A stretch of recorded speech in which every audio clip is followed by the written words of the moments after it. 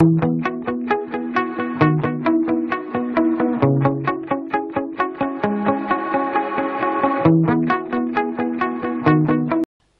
willkommen in diesem Tutorial. Heute zeige ich euch, wie ihr einfach einen anderen PC von einem Freund oder Freundin oder sonst wem runterfahren könnt.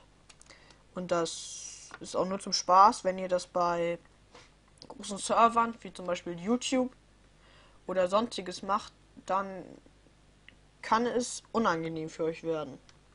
Also macht es echt nur bei Personen, die ihr kennt und die auch so einen Spaß abkönnen.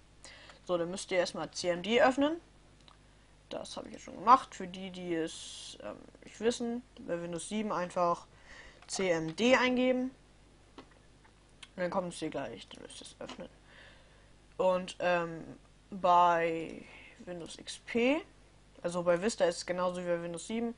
Nur bei Windows XP müsst ihr auf Zubehör und Eingabeaufforderung. So, da müsst ihr jetzt eingeben Shutdown.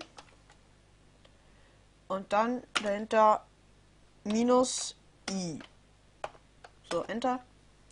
So, und dann kommt da ein Fenster. Da müsst ihr hinzufügen und einen Computernamen eingeben. Mit Computernamen ist jetzt gemeint die IP von dem Computer.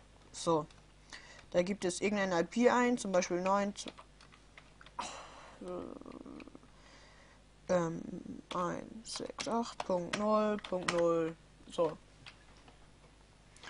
Müsst ihr OK drücken. Und dann, welche Aktion durchgeführt werden soll.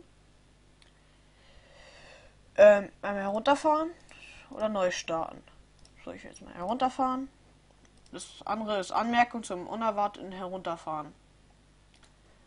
Also, das würde ich eigentlich nicht nutzen. Also, Benutzer warnen mache ich weg. Dann warnt er. Und dann die Warnung wird dann angezeigt für 30 Sekunden oder 60 Sekunden. Und dann ein Kommentar. Zum Beispiel